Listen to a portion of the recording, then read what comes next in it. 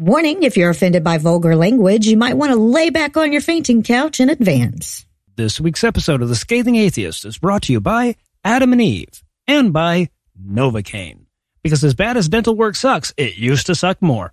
Go science. And now, The Scathing Atheist.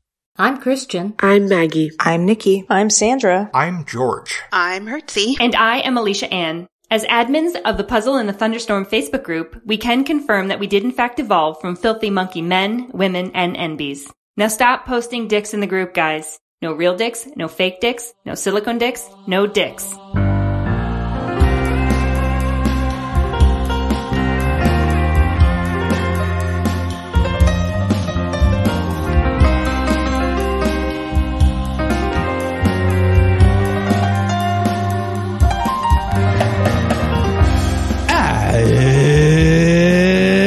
It's Thursday. It's July 1st. And Noah's back. Woo! Thank you. Oh, and you wrote into the notes that I missed you too, Eli. That was nice of you. I'm Noah Lugeons. Who had 0 seconds for him killing that moment? I had zero. I'm Eli Bosnick. Okay, I'm Ethan Wright. And from Carmen, the Christian Singers, New Jersey. How dare Cincinnati you? Red State and Red Town Blue State. This is The Scathing Atheist. Oh, this week's episode, Noah's back, so I don't have to do work anymore. Republicans are pretty sure the critical race theory was calling from inside the house. And Ken Ham will learn how hard he can fuck himself. But first, the diatribe.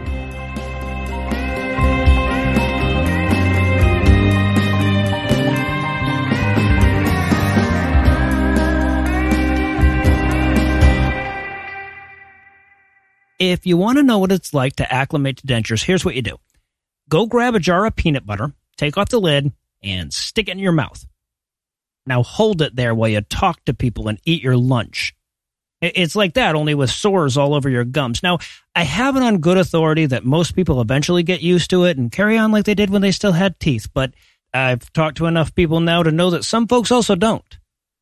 Right? Some people wear them only at work or when they're in public or when they have to, and they learn to eat with their gums, and they just get used to sounding kind of funny when they talk. And given that I talk for a living, that knowledge scared the hell out of me. There was a point a few days after I got my teeth evicted where I wondered if I was going to have to start looking for another job. Now, if you follow me on Facebook, you saw all of this playing out in real time. A lot of people who wear dentures are embarrassed to admit it, and a lot of people who have trouble with them are embarrassed to admit that they're getting their asses kicked by something that their grandma managed to get through, but I'm an open book. The whole point of crafting the Noah Lugeons persona was so that I could be completely honest with you, so I publicly documented the entire ordeal in a series of long and admittedly self-pitying Facebook posts. And I'm really glad I did, because my friends on Facebook were the main resource I used to get through the anxiety that was otherwise crippling me through those first couple of weeks. See, I'm really lucky in that regard. Between fans of the show, the online atheist communities that I'm a part of, my real-life friends, and my family, I've got a really robust social support network. So in addition to business partners that were perfectly okay with me easing myself back into work over a month-long period, I had a ton of emotional support when I was shrouded in depression. I had so many people trying to help me from so many different directions that one of them was bound to get through. Hell, it's the same reason I was able to quit smoking. It was because of you. And the whole time I'm basking in all the encouragement and sympathy, I kept thinking about what a fucking demon you would have to be to take that away from someone. See, like a lot of introverted atheists, I never really had a social support network before. I never went to church. I've never belonged to a club. I'm not particularly close to anybody in my family. I've always had friends, but, not of the share our problems and be vulnerable with one another variety. So when I heard about churches that ostracize members and encourage people to shun their own family, I knew it was a terrible thing to do, but I didn't recognize how terrible. You know those studies you see from time to time that show how religious people live longer than non-religious people? Yeah, this is why. When you just look at religious people who don't regularly attend a church, you see that difference disappear. Just like it does when you compare churchgoers with atheists who belong to groups that meet regularly. Now, religious people trot that statistic out all the time as though it supports their faith somehow. But what it really tells you is that when you withdraw support from apostates, you're taking years off their lives. Right? Like the weaponization of the social support network has deadly consequences. Still, though, it's something that religions are better at than us. I mean, I get why newly minted atheists are leery of anything that remotely smells like a church, and at a certain point, any group that meets regularly might start smelling like a church. And I also get why introverts are hesitant to put themselves through the anxiety of trying to join a club or go to a weekly meeting of any kind, but you still owe it to yourself to try. Maybe you're like me and you never had a social support network, so you think you're fine without one. Maybe you had one ripped away from you by some heartless tenet of your former faith and don't want to leave yourself vulnerable to that again, but you still owe it to yourself. And if that's not enough to convince you, think of all the people that might need you. You could be the reason that somebody smiles for the first time in days. You could be the reason somebody realizes that they can too carry on. You can be the reason somebody gets out of bed in the morning and tries again. Hell, some of you are already that reason for me, and you probably don't even know it. The biggest failing of the atheist community is in its inclusivity. Our charge, and by our, I mean Heath, Eli, Lucinda, and myself, is to create that community, right? That was the whole point of starting the show. And I think that by and large, we've succeeded in it. But our success is proportional to the number of people who can benefit from that community, right? Like if nobody gets the advantage but me, it's a miserable fucking failure. Look, I get it. People are assholes.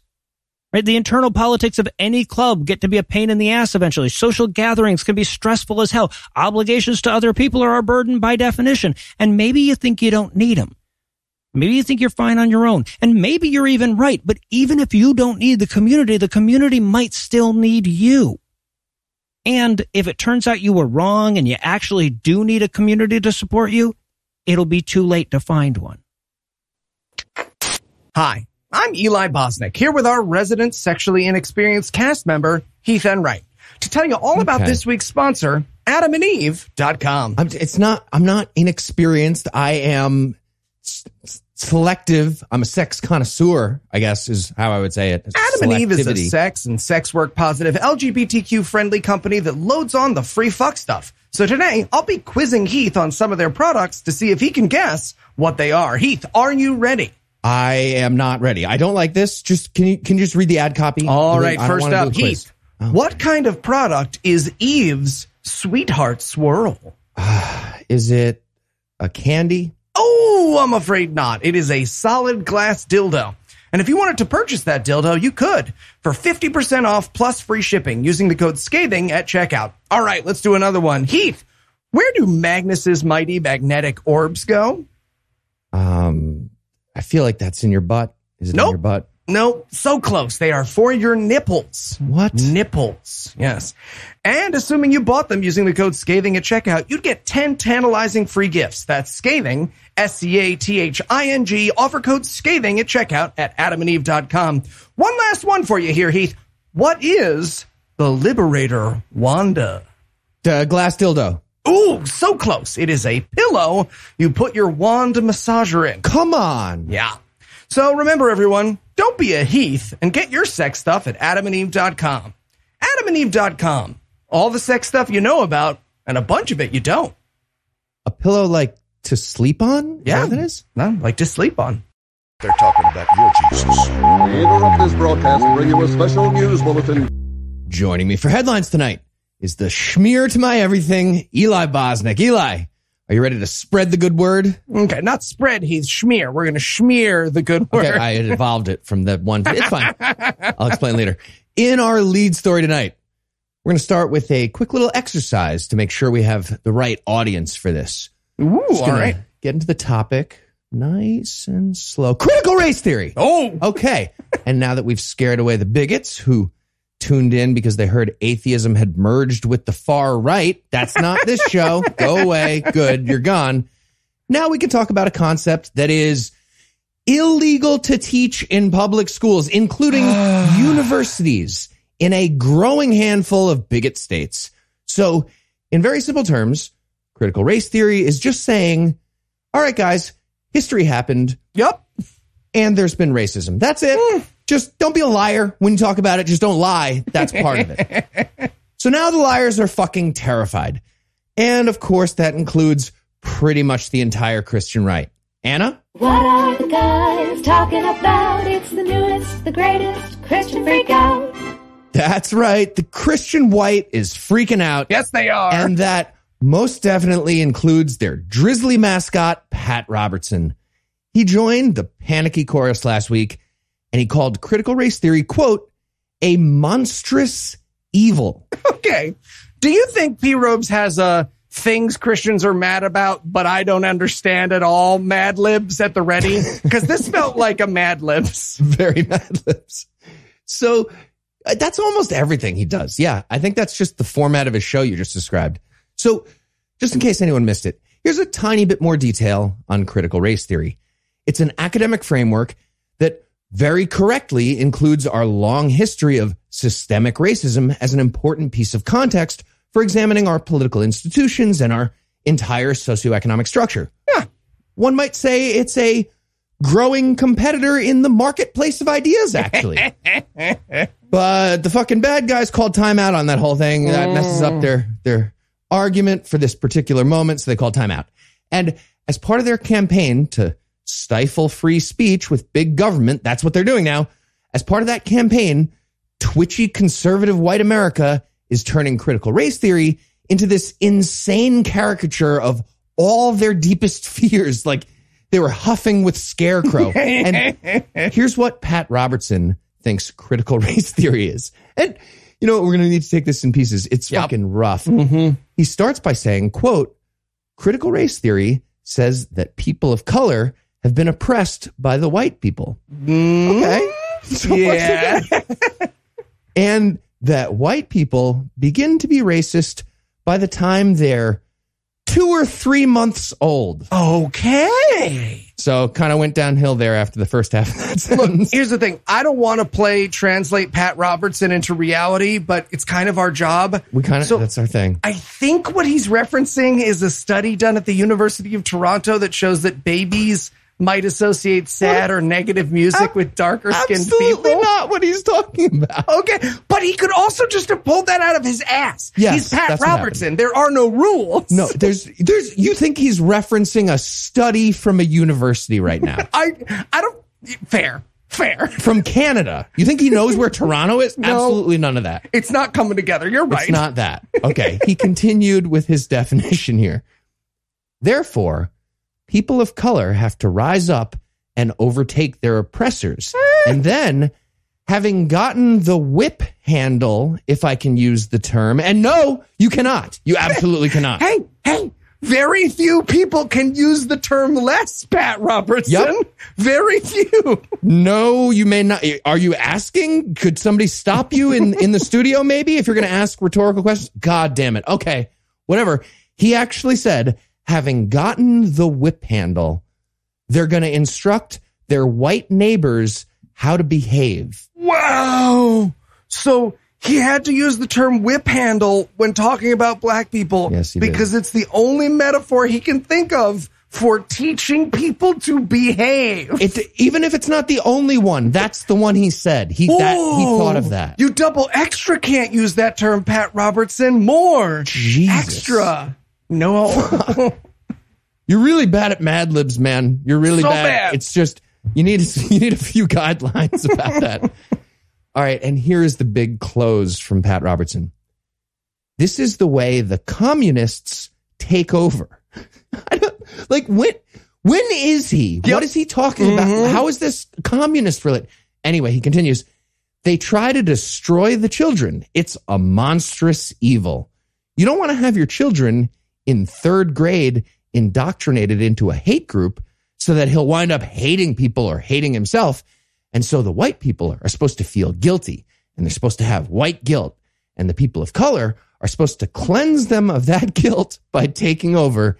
Again, it's a monstrous evil, end quote. Okay. At least we can comfort ourselves knowing that he alienated a bunch of his audience by saying you don't want your kids getting into a hate group. That's going to cost him, right? That's going to hurt his numbers. And just for the record, if you go back through Robertson's little speech there and you switch out critical race theory for Christianity as what he was talking about, a bunch of that ridiculous fucking rant actually becomes accurate. Mm-hmm. Christian people do tell their neighbors how to behave. Their kids do become bigots. They join hate groups. Yep. It's monstrous evil. It really fixes a bunch of that if you make that switch. When you are is actually a good argument. It's not a good sign. Like, at the end of it, I could have said, you are in the studio, and he would have had to be like, oh, yeah. Damn. Also, one other thing.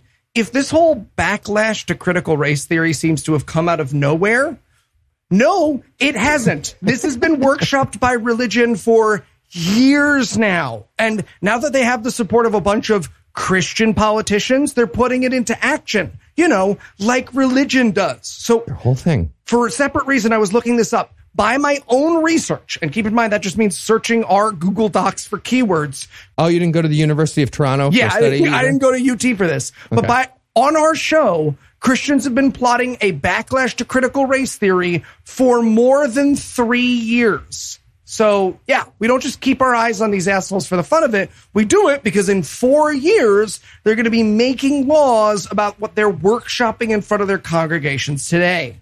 Guaranteed. And in the Bookie of Life news, Christian health insurance is a giant scam. Actually, you know what? Sorry, let me start over. Yeah. Christianity is a giant scam. There we go. Much better. Also, pretty much anything that starts with the word Christian or Christianity. And that includes so-called Christian health insurance. Here's how it works. Step 1, God's an asshole. Step 2, in order to spread out the risk of God being a giant asshole across a big group of Christian people, they collect a bunch of money from everyone. And then if someone in the group gets sick, giant asterisk, pin in that. If somebody gets sick, they tell some healthy people to send their premiums straight to the sick person. And then step 3, if you have a non-biblical health need, go fuck yourself. Okay. End of list. So they do understand collectivism. They they need the word Christian at the front. Also, just to be clear, this is very similar to regular insurance in its general concept. Sure. Health insurance companies are giant legalized bookies who take bets about the life and death of human beings. And they profit by taking a middleman cut and by trying to mostly gamble on healthy people. And of course, by refusing to pay out as much as possible. Same racket for the Christian health insurance companies, except they have no rules at the Christian ones. And by the way, that's relative to the current health insurance industry. They're more problematic than that in terms of under-regulation. They're basically a segregated country club that can kick you out after years of paying dues if they find out that you know a black person, or you're part of a same-sex marriage, or you want anything uterus-related for your health. Or literally just because you got sick, which then makes you a bad bet in retrospect. It's insane. In gambling terms, they're allowed to play poker with you until you win a hand, and then they can call timeout retroactively starting before that hand that you won. Only religion could figure out too evil for health insurance companies. They did it. Religion is the Serena Williams of evil. You think they can't break through, and then... I like that you're doing a sports thing, and I see that, yes, Serena, it's in a positive thing, sort of, if you really think about what you're saying there, but I don't like associating. She's the GOAT, the greatest of all time. Anyway, if you want to hear more about this giant scam, check out the June 27th episode of John Oliver's Last Week Tonight. They've done a handful of great takedowns of the Christian blank industry, including prosperity gospel and now health insurance. And Oliver's British, so, it's automatically smarter and funnier somehow. It's not fair, but that is how it works. Or you could check out the June 7th episode of Opening Arguments. Yes, absolutely. I was going to add that too. That's a great point. I'm just saying, either Opening Arguments has a time machine they aren't telling us about, or they have a fan at Last Week Tonight. I'm pretty sure they have a fan. Yeah, this is the 9th time OA has done an episode on something, and then John Oliver's done one right afterwards. I'm not accusing John Oliver of anything nefarious, but just like, guys, you can hire Andrew. If we can hire Andrew, HBO can hire Andrew.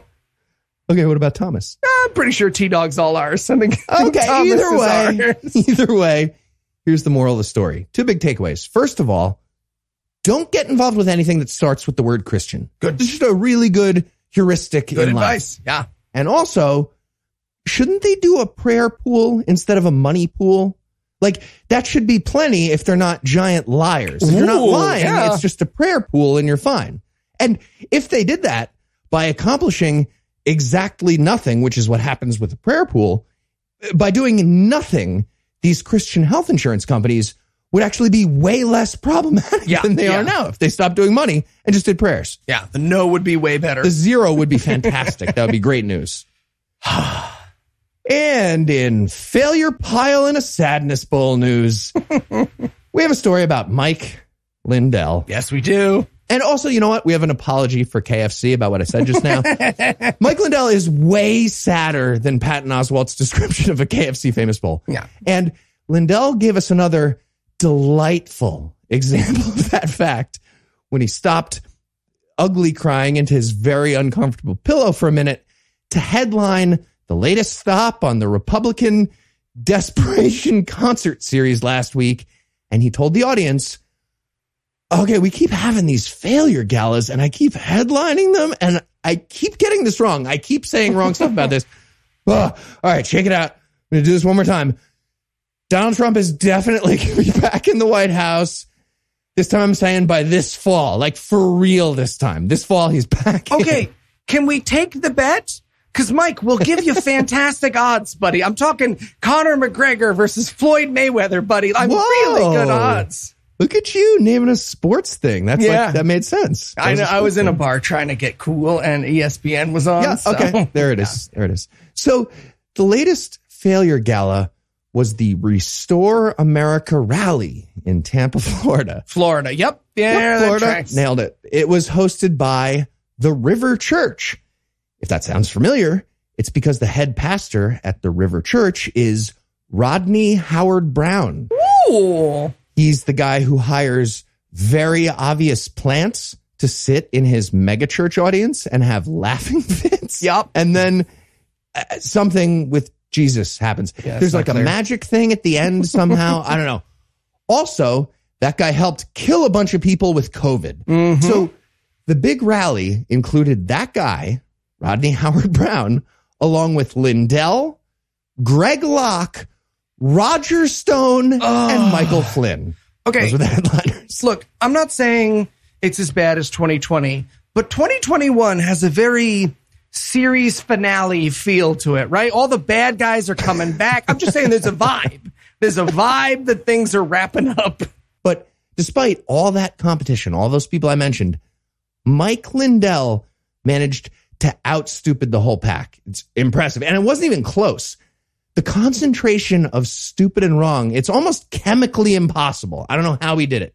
And I'm actually curious how he stacks up. So you remember a few weeks ago, we had a story about Greg Locke, and he scored like 6 different stupid wrong points in like 100 words or so. Yeah. Pretty much the same amount of time as Lindell's thing that we're going to tell you about here. So, Eli, you think you can keep score for us as we go? Oh, all right. Yeah, here we go. Okay, so according to Lindell, quote, we're bringing in all the cyber guys. 1. That is 1, yes. Yeah. Then we're bringing all the media. 2. And then we're going to bring in all senators, governors, even the corrupt ones, Brian Kemp, and legislatures, secretary of states. Fuck, it's secretaries of state, you dumb fuck. And also every single government official that wants to be there. I'm counting that all as 1. That was 1 sentence, so 3. Okay, we're being generous with just giving you 1 there. That's 3. Fine. Continuing. Because when we show them these packet captures, we're going to give them out to all them cyber guys. 4. So they can have their own guy go, how many votes were flipped here in Tampa? Okay, that's a lie about a lie. 5? -1. Heath, I'm scared. I'm scared.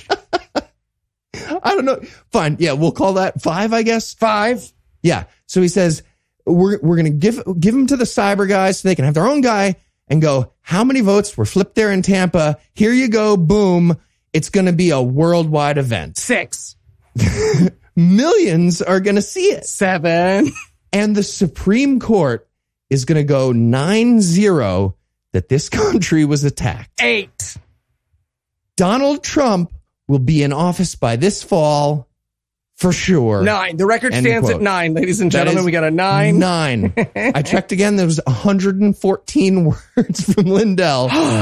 9 stupid wrong points, and we were being generous. Okay, and I still haven't mentioned one extra moment here. This is haunting us, ladies and gentlemen. I don't know. This is fucking nuts. I have no idea how to score this. You call it. See what you can do. He finishes. He finishes with this. He said, it's called a quo warranto. And he realizes that he just made a series of noises, not like words, I'm pretty sure. So he tries again. And he says, it's called quote warranto. And then he just moves on.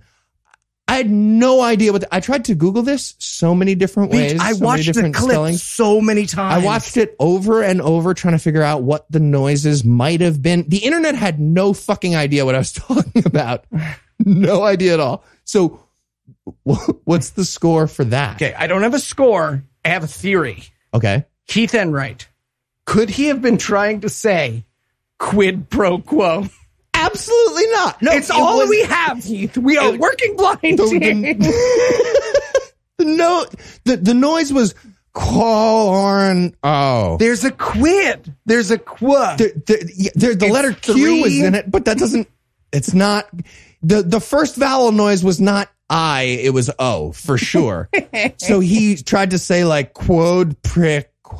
No, I don't accept that. Absolutely not. Fair. So, fair. Yeah, that was nonsense, nearly incomprehensible. But I'm slowly learning to speak Lindell, I think. So tell me if I have this right, just the general concept. Mm-hmm. He has cyber guys, all of them, actually, according to what he said. Yep.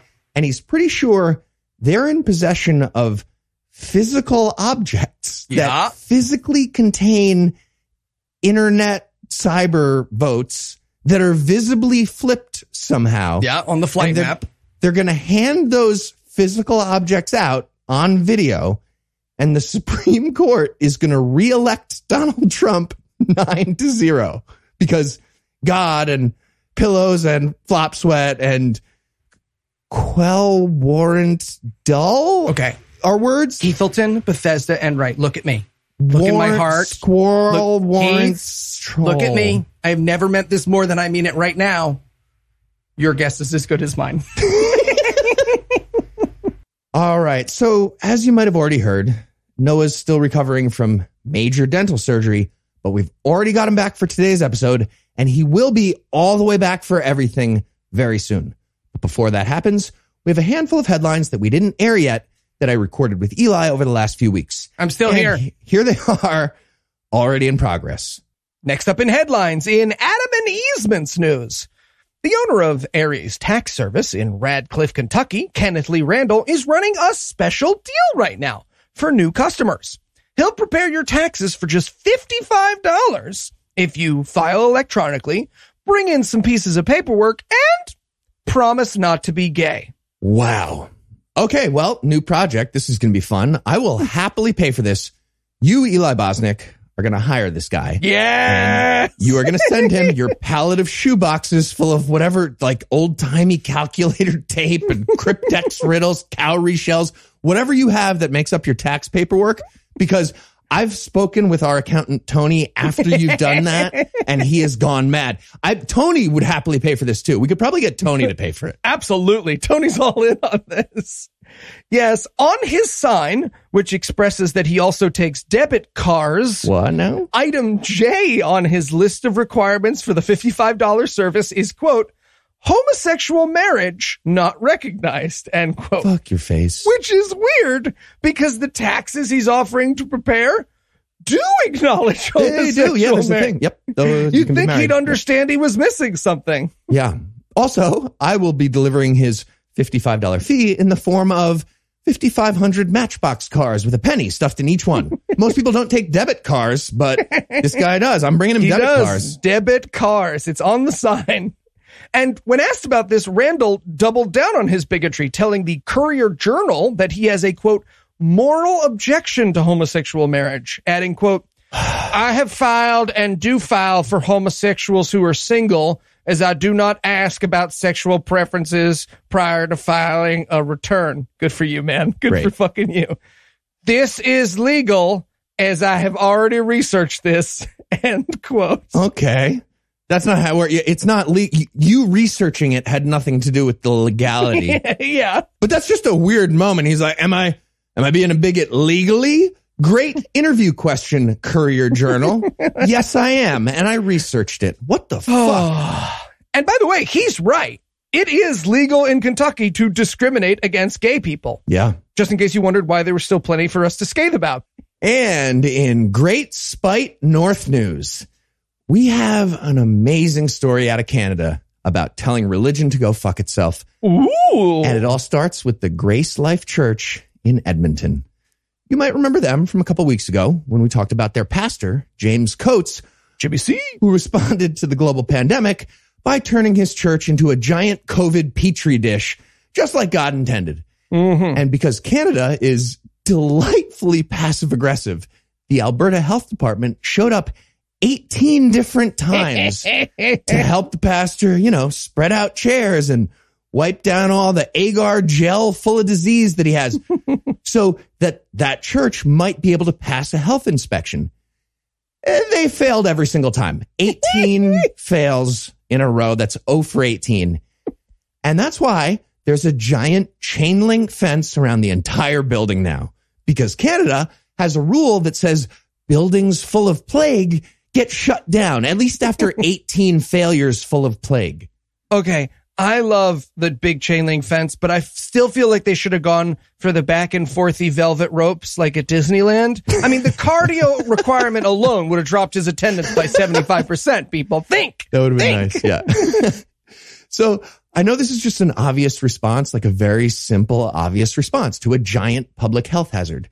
Yeah. But that level of basic logic is so foreign to us Americans. You know what I mean? So it's like this exotic show on Nat Geo about logic in its natural environment. And the fence is just the latest. We also got to watch Pastor Coates very easily lose a game of chicken and get arrested, which was also great. He spent the last year just daring the Canadian government to do something. And eventually they were like, okay, you're under arrest. And now your whole building is blocked off. Did you see this as a game of chicken? This is just a win-win for us. What happens if now you're under arrest? There was nothing for us to be afraid of. There's no chicken. You're just under arrest now. I thought maybe you would turn into a ditch. Why? There's no ditch. Why would I turn we're government. No. And again, I know it sounds silly to marvel at this, but laws count in Canada. Like for everyone. They are a fascinating species. Oh, and they never use condoms. It's great there. I'm not 100% sure that's It's like true. a very important thing. Trust so. Poor Noah not here to stop me. So just pretend Noah jumped in and corrected whatever pretend I just that Noah said. said they use condoms. Yeah. So most of Canada is super happy about the very helpful anti-plague fence. We actually have a couple listeners, good friends. They confirmed that most of Edmonton and the Edmonton area is very happy about the anti-plague fence. So, hi, Jordan. Hi, Jenny. But naturally, the Grace Life people had a freak out. They do not get a jingle from Anna, by the way. We're not doing a freak out jingle. No. Their freak out included an absurdly long Instagram post from Erin Coates, the wife of the pastor, that said, quote, "Now they've chained the doors of Grace Life Church, enclosing in chain link fence. This is all under the guise of a health order. Too bad the church isn't a building. It's a blood-bought people. Christ has and will prevail." End quote. It's a blood-bought people. That was terrifying. I don't know. Is she sure she's describing her tax-free Wish building and not Jet Li's character in Unchained? Because sounds like she's describing Jet Li's character in Unchained. That is exactly what it sounds like, yes. Blood-bought people. That's terrifying. There's no good use of that. Nobody has ever made a good, salient, measured point that includes the phrase blood-bought people. Except just now. Even if you were stopping it. Yeah. Even if you said, we are putting a stop to blood-bought people, someone should be like, oh, you need a better way to put it. Phrasing, I agree, but still, that's crazy. You sound crazy. Now, of course, they also had a protest, like a physical protest, because their magic only works in that one building. Which is weird, though. It seems like they'd be fine just doing their magic anywhere. After all, they're a blood-bought people, not a building. But no, they showed up to yell about persecution at the actual building. Yeah. If only there were a part of the Bible about being able to pray at home. They should put that in the Bible. They should should read the Bible, is what I should say. It says you need a blood-bought people. So they yelled about persecution for a while, but then they got distracted literally by their own racism. It's so And good. they went across the street to a piece of land owned by the Enoch Cree Nation to do some harassment, vandalism, and attempted assault on the indigenous people of Canada. But then they got re-distracted by their own persecution narrative again, and they went back to the fence and tore some of it down.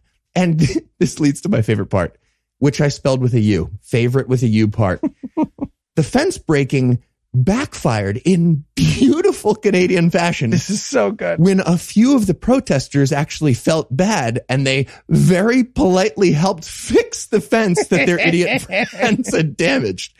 Please let us move to your country. Please. I never use condoms. Next up in headlines in OK Stupid News. America, it's a difficult place for Christian men. Yes. Yeah. It's really hard for them, especially when it comes to finding a female servant to fall in love with. Preach. You got to go to church in person.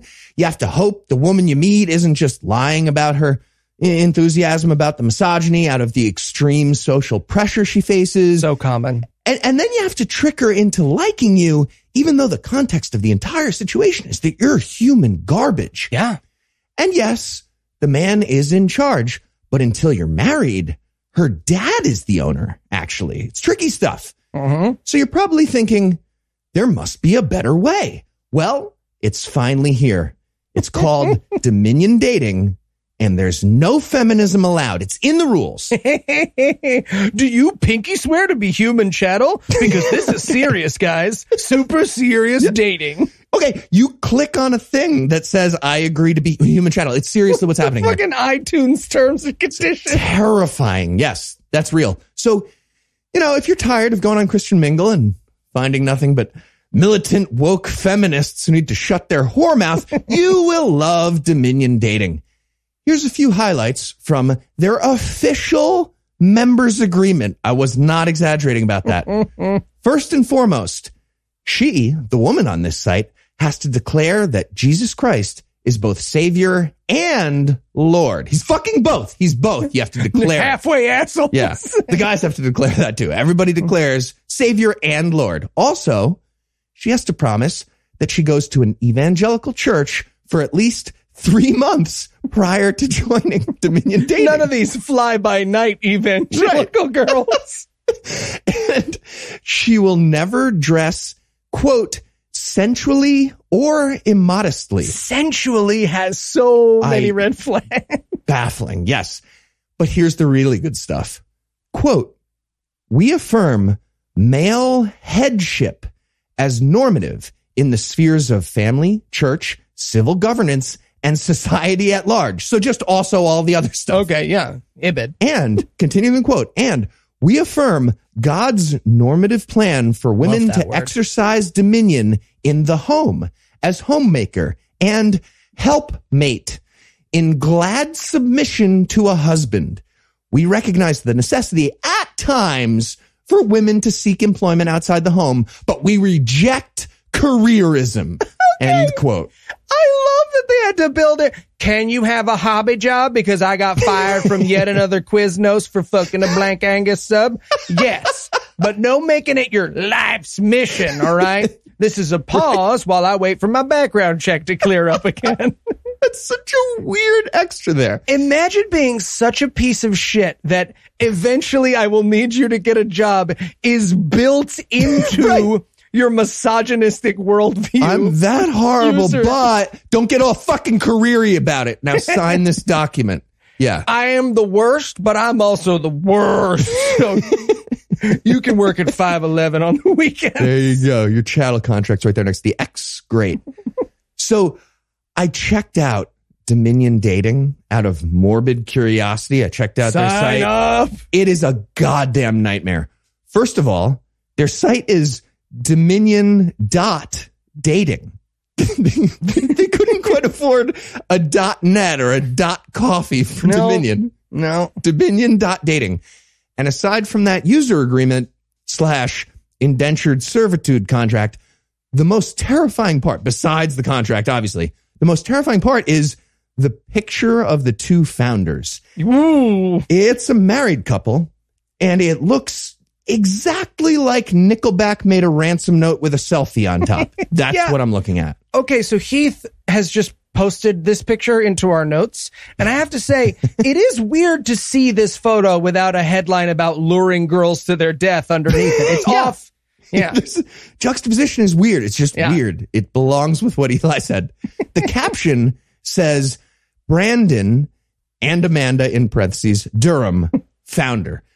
The founders are labeled founder, singular, and again, Amanda's name is in parentheses. Brandon, and Amanda Durham. You know that they have one Facebook profile. If there's anything I know about these people, they have a single Facebook. Absolutely. They also own an answering machine with a tape, and they trade off sentences. I guarantee it.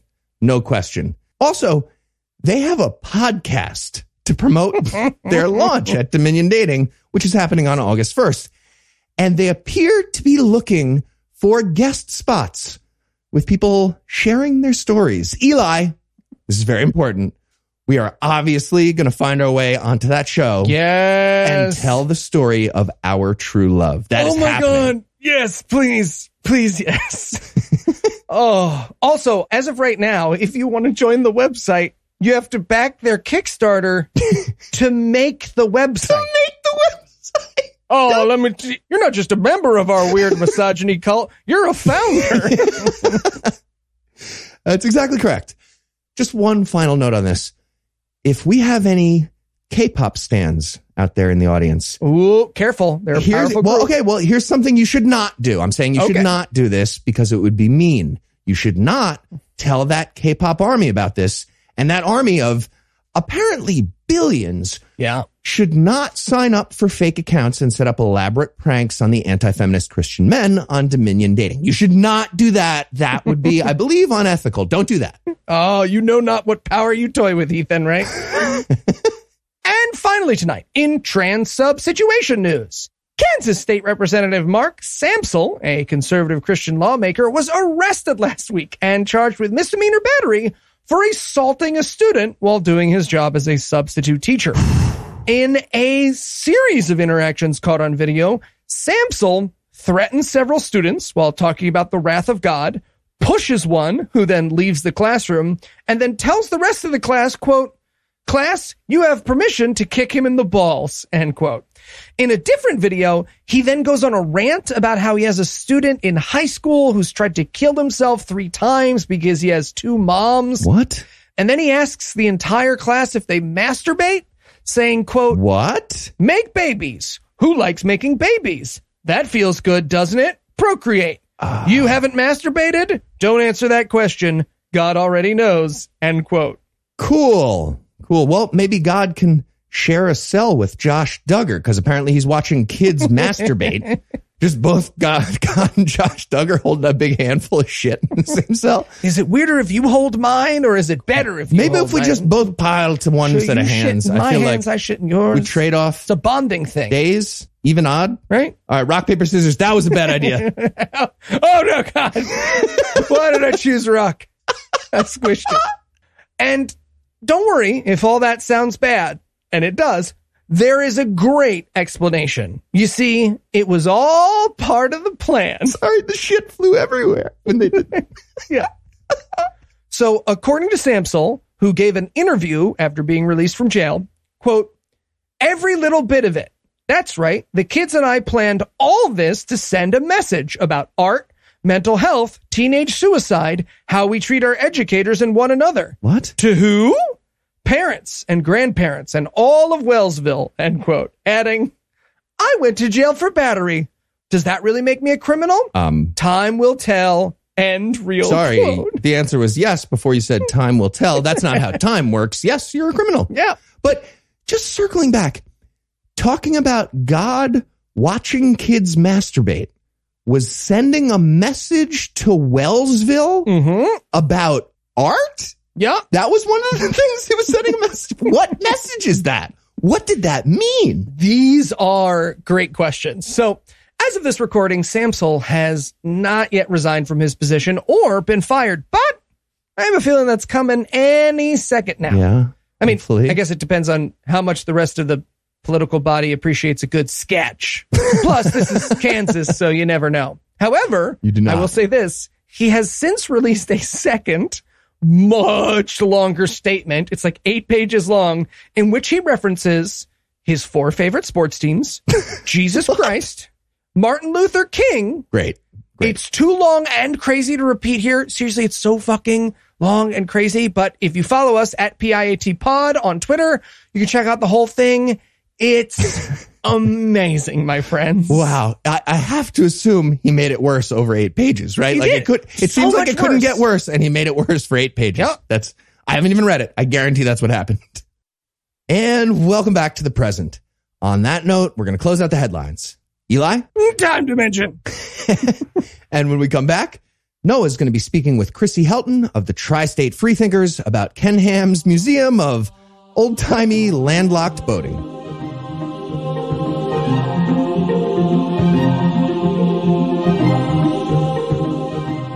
The pandemic has changed a lot of things over the past 16 months or so, but one thing that it hasn't changed is how hard Ken Ham can go fuck himself. His Ark Encounter theme park, laden as it is with unethical hiring practices, legally dubious tax breaks, and scientific misinformation, stands as a testament to just how much work atheist activists still have to do. And joining me tonight is one of the atheist activists doing that work. Chrissy Helton is one of the co-founders of the Tri-State Freethinkers, and in that capacity, one of the organizers of an annual protest against the park that's coming up not this weekend, but next. Chrissy, welcome to the Scathing Atheist. Thank you. Great to be here. It's really great to have you. I was 2 years ago, of course, I appeared at the protest, and then last year I was with you guys online, and unfortunately couldn't make it this time, but hopefully we can send some listeners in my stead. Fantastic. All right, so few places in the world have more worthy targets of atheist protest than Kentucky. So what is it about the Ark Park in particular that draws you out? There's, many reasons. You know, it's more of the church state violations. The money that they've obtained from the state with their hiring practice really we and other organizations drew awareness to people. This isn't just, a great thing happening in your community. The businesses around there and the employees are paying back 2% of their paychecks to cover funding that they got from the state. Mm-hmm. So it's just, we want to raise the awareness, in which we've had miraculous success in doing so that people aren't bamboozled by just, this is going to boost our economy, which if you follow the reports, they have not done that. It's lost money every year. So this was just an idea to raise awareness, and we had no idea of the impact that this was going to create for people just to educate themselves. Right. Yeah. And I think it's really important to emphasize that, because a lot of people see something like that and they're like, well, why can't Christians have their own amusement park? Well, they can't have it on my tax dollar. Correct. Well, or they shouldn't be able to anyway. Right. So along with, the Tri-State Freethinkers and other organizations, that message was loud and clear. That may not have been so loud and clear if they just kind of did their thing. Mm-hmm. So we're very proud of that, working with so many people just to say, hey, did you realize this? And many people weren't. And even now today, still talking about it, there are still many people that don't understand the mechanics behind their funding. Right. Now, obviously you're in a very Christian chunk of the country. Do you encounter a lot of pushback trying to put this together? Do you get heckled? Do you have trouble advertising it? Stuff like that? No, actually, a lot of people embraced it. I think once people realize that maybe some of these hiring practices or funding issues that they have may not directly impact them, but to realize that, somebody down the street may not be able to get a job because they're gay. You have to open the whole picture. There's a few people that drive by when we're there protesting that, might flip us off or something, but Generally, it's very well taken. We even have some employees that work at the ARC Encounter come and kind of mingle with us and just ask us questions. So it's pretty well, like I said, embraced. I was a little nervous the first year we did it just because you're not sure of, the outcome of it or what kind of conflicts you're going to encounter, but it was surprisingly well taken. Awesome. Yeah, I that was my experience as well, that the majority of people that stopped or slowed down to say something or yell something were yelling something in support. Right. Even there in Kentucky. That's great. So I'm sure we've got a few listeners who are in the general area. They have the day free. They're on the cusp of deciding to come out for it. Can you give them the hard sell? Why should people come out and join your protest? Well, first of all, it's free. It's outdoors. It's a great time just to not only stand up for what we need to stand up for, the discrimination and things of that nature, but it's a great opportunity to network with other organizations, other folks. We have amazing speakers. You've been one of our speakers. Just some great entertainment as well. This year, we're excited. We have Caitlin Poulter coming out. She's an American songwriter, visual artist. So this is the first time we're going to have some music there, and we're super excited about her coming. But it's just a great network of like-minded people. We have many people that travel, from various different states just to come. And unfortunately, we couldn't do that last year. And, hopefully those folks that couldn't make it out last year due to the pandemic, we will see them this year. So it's just a great time to network and send your message. Yeah, it's a great community. Now, you kind of touched on my next question. I think this is something that's obviously near and dear to a lot of people. There are still very reasonable concerns about COVID, especially with the Delta variant on the rise. Mm-hmm. What precautions are you taking to keep everybody safe in that regard? Yeah, it's been a tough year. I mean, we've battled back and forth, do we do it in person? Do we do it virtual this year? Do we do it so we've kind of just, been watching the CDC, trying to follow their guidelines. The plus side of it, that this is an outdoor event. We will do everything that we can to follow the CDC guidelines to keep everybody safe. Those folks who are going to set up any kind of tents to promote their organizations will make sure that they're, spaced out.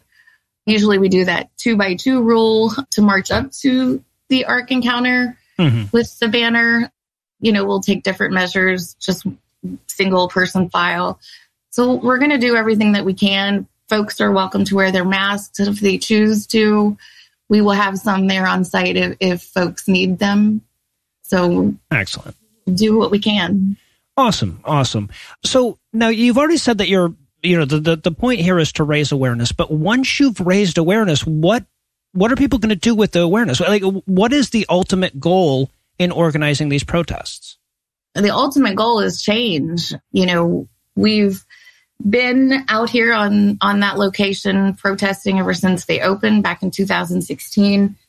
Just like anybody that goes to the state houses, calling their congressmen and women, we're going to keep coming with this message that this is wrong and equality should apply to everybody until they change their practices.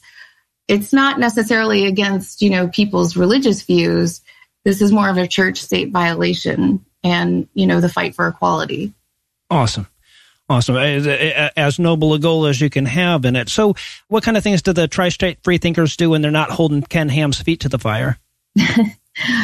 Well, again, everybody's experienced some hardship with COVID. We operate under what we call an ACES program: activism, community service, education, and social.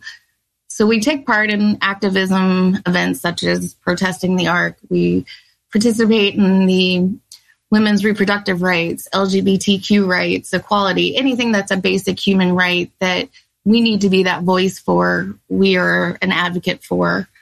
We do many community service projects. Pre-COVID, we were doing about 50 per year. Oh, wow. Most of our things have been local drives, this year.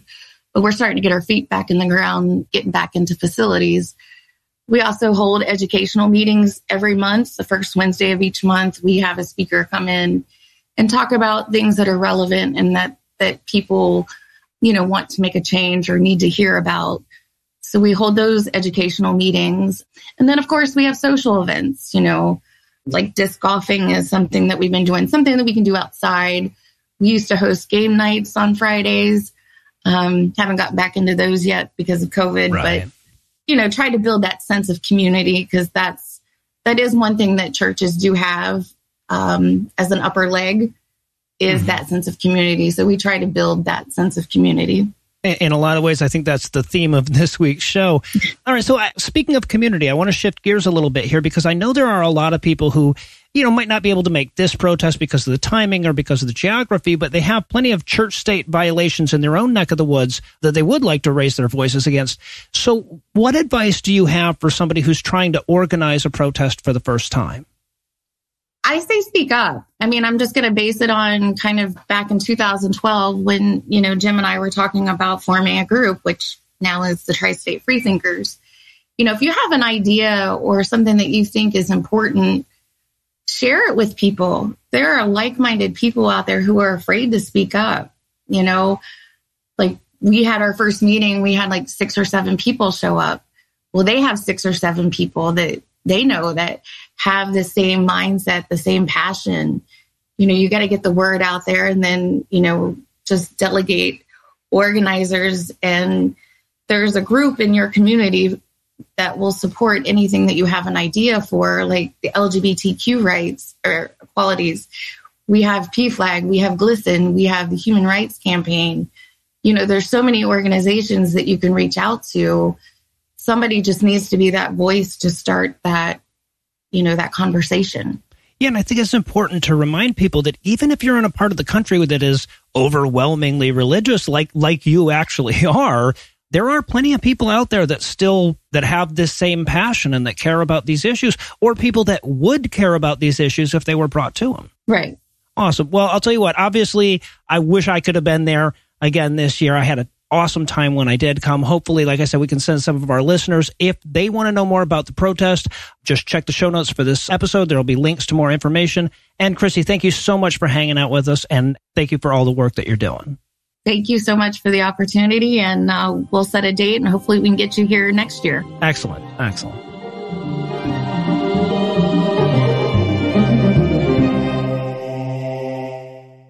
Before we take out our teeth tonight, I wanted to thank everybody who sent messages of support over the last few weeks, and I especially want to thank Heath, Eli, Lucinda, Tim, Morgan, Andrew, and Don for stepping up and helping out in my absence. Anyway, that's all the blasphemy we've got for you this week. We'll be back in 10,022 minutes with more. If you can't wait that long, be on the lookout for a brand new episode of our sister show, The Skepticrat, debuting at 7 a.m. Eastern on Monday, an even newer episode of our sister show's Hot Friend, God Awful Movies, debuting at 7 a.m. Eastern on Tuesday, and an even newer episode of our half-sister show, Citation Needed, debuting at noon Eastern on Wednesday. Fuck, I need to slow down. Obviously, this wouldn't be a real show if I neglected to thank all the people I just thanked at the outset, but I also want to thank Chrissy one more time for hanging out tonight. Remember, the protest is on Saturday, July 10th in Williamstown, Kentucky, and they would love to see you there. Oh, also need to thank the mods for our unofficial fan group on Facebook for providing this week's Farnsworth quote and for moderating our unofficial fan group, even though people keep posting dicks in it. But most of all, of course, I want to thank this week's, last week's, the week before that, and the week before that's best people. And I know you're probably thinking that I can't do this, say everybody's name real fast in a single breath thing now that I have dentures, but I've still got that shit. Bunny Hood, BC, Kuiper Belt, Transport, Shapeshifting Demons, Sarah, Kendall, John, Dominic, James, Rob, OA, Save My Soul, Amy, Civ, Appropriately Inappropriate, Former Internet Spaceship Recruiter, Graham, Kevin, plug whatever you want in here, Chelsea, Jerome, Lex, El Kid, San Diego, Ray, Joshua, Michael, Space Ace, David, Bruce, Katie, Joe, Brain, Scalderon, Just John, and Derek, who are more mouth-watering than holding an undigestible hunk of plastic in your mouth all the time. Sorry, if you have dentures, that totally makes sense. Together, these 34 flirty... Oh, shit. Nothing complimentary rhymes with 4, so I'm just going to take a mulligan and go with awesome people. Made it that much easier for us to tell Jesus freaks to fuck off this week by giving us money. Not everybody has the money it takes to give some of it to us, but if you do, you can make a per-episode donation at patreon.com/Scathing Atheist, whereby you'll earn early access to an extended ad-free version of every episode, or you can make a one-time donation by clicking on the donate button on the right side of the homepage at scathingatheist.com. And if you'd like to help, but money's been avoiding you, you can also help a ton by leaving a 5-star review, telling a friend about the show, and following at PIATPod on Twitter. Legal services for this podcast are provided by the law offices of P. Andrew Torres. Tim Robson handles our social media, and our audio engineer is Morgan Clark, who also wrote all the music that was used in this episode, which was used with permission. If you have questions, comments, or death threats, you'll find all the contact info on the contact page at scathingatheist.com.